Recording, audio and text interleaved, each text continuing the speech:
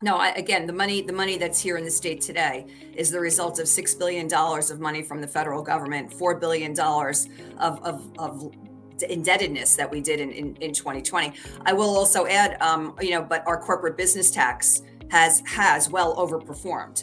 Now, I'm going to take you on a quick journey back, right? When the governor came into power in 2017, he was staring down a budget that he didn't know he was going to be able to balance. And business community said, all right, you're going to do a 2.5% surcharge, which means an additional fee on top of the existing 9% corporate business tax, right? But it'll sunset in 2 years. So give the governor a little breathing room, okay, give you a little breathing room, 2 years sunset, right? Well, of course, 2 years COVID was upon us. So no sunset happened. And it's like in the middle of a pandemic, we got to be a little careful about how we go, hey, you just got to give that back tomorrow. So we're being really patient on the sideline.